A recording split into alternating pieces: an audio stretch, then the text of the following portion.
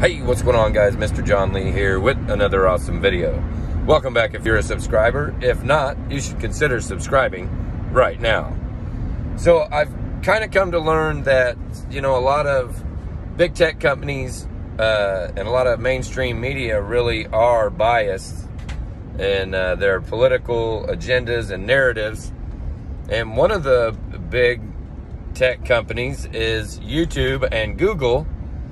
And so the last year or two, I've noticed that if you ask Google a certain question, you will get a biased-leaning type of answer, more of a left-leaning, progressive type of answer. So if you can't ask Google for information about something that's not going to be biased, where can we go to actually get an answer to a question without it being politically biased and count on it as being a fact?